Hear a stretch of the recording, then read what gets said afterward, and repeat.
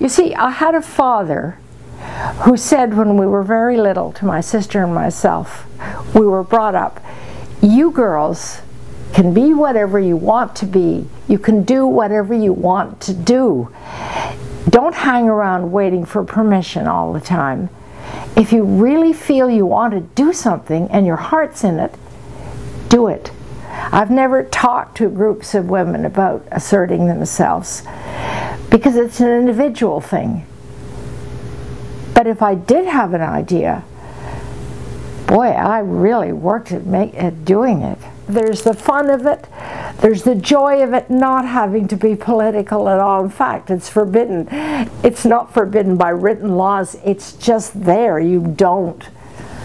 I've seen countries that are fighting each other, members in Scouting embrace each other. At the World Conference in Paris, when 3 former communist countries joined after how many years of communism and no Scouting, because they took it away. The communists wouldn't have it. And these 3 very old men in old uniforms with flags of their country, Hungary, Poland, Czechoslovakia, came up to rejoin the World Conference officially. And then it was announced that Palestine was going to be admitted to the World Conference in a special role, because the Palestinian Scouts have been terrific and they've been going for many, many years, but they were never admitted because they're not a country. But they were admitting Palestine.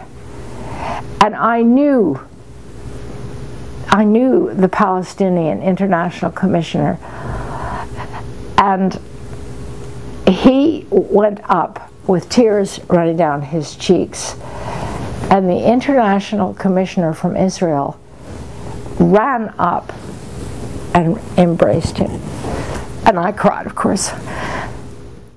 And in every disaster, you will find the Scouts there, helping, doing what they were taught to do, first aid, rescue, whatever, they will be there.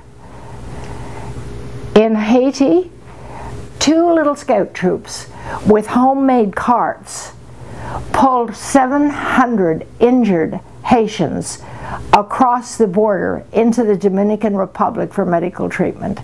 I have seen many cases where parents whose father was in Scouting have got this reluctant child into my pack at 2nd Westmount.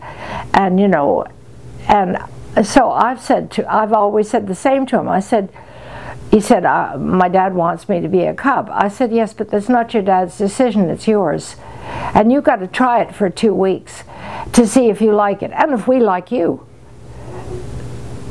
And if you like it, you can stay, and if you don't like it, you can leave. And it works. They stay. They stay.